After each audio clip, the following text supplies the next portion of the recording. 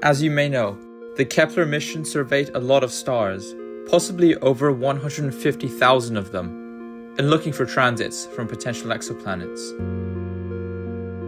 In 2015, astronomers saw that Kepler had noticed potential transits from a tiny, dim red dwarf of just magnitude 16.8, located nearly 1,000 light-years away in Cygnus, known as KOI-8007.02. It was then given the designation KOI-8007. One of the transits observed was very long, and it took whatever causing it 2 days to cross the surface of the small star. It must not have been the already detected candidate planet, orbiting the star every 2 months. Only one such long transit was observed, and its edges were noticeably smooth for a planetary transit of such depths, resembling more like a V shape than a U shape as is commonly observed from transiting planets. In 2015, a group of scientists from the University of Tokyo analyzed the transits of 89 long-period Kepler planets in hopes of finding signatures of planetary rings. Most light curves had too much noise to tease out any possible ring. Out of the 11 planetary transits left, KOI-8007's long transit was the only compelling signature of a ringed long-period exoplanet.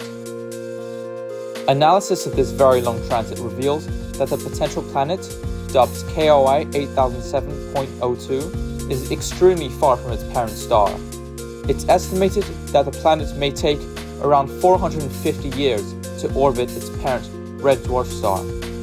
This would place it further from the star than Neptune is from the Sun. However, this period may not be accurate. Since we only observed one transit, we cannot really find out the true orbital period exactly. The method the astronomers used to derive the period uses parameters of the star which cannot be determined from simply observing the star, such as its density. So for example, if it were a red giant and its density were much lower, which is unlikely but still possible, then the orbit would be very different. It's also possible that the orbit is eccentric and the velocity of the planet varies throughout its orbit. And it's possible that the recorded transit occurred when the planet is close to its apoapsis, or the point where it's furthest from its host star, which is near its slowest velocity. This would of course also change the orbit of the planet. There are two possible solutions for a Saturn-like planet with a ring. One invokes a smaller Saturn-sized planet with an inclined ring which blocks out much more light.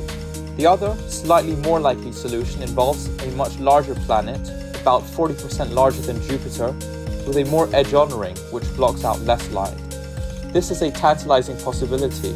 However, there are two other possibilities for explaining this transit: a very long period eclipsing binary, or even a binary planet orbiting the star. The V shape of this transit is typical of that of an eclipsing binary, so it's possible that KOI-8007 is a long-period eclipsing binary. Modeling suggests this possibility is about as likely as the ringed planet one. Now onto the binary planet hypothesis. The orbital motion of the binary would account for the very long and asymmetric transit. The astronomers derived a solution with two 15 Jupiter mass planets orbiting each other every 11 days and orbiting the star every 3.8 years. This solution would also be about as likely as the ringed planet solution. However, solutions with a triple system like this have to be fine-tuned and require specific configurations to be made feasible. This makes the triple system solution less likely, as it is more complex and requires specific parameters. Also, it's very possible that the entire signal is just a false positive. Many signals have turned out to be false positives in the past, especially long-period signals. The problem with confirming what KOI-8007.02 actually is that it has only transited its star once. Obviously, the existence of a ring system would be much more credible if anomalies, signs of rings, were repeatedly observed in a planet's transits. A follow-up study of the transit is needed to confirm its nature, focusing on the edges of the transit, where signs of rings would be most prominent. Thanks for watching. Make sure to like, comment, and subscribe for more space content.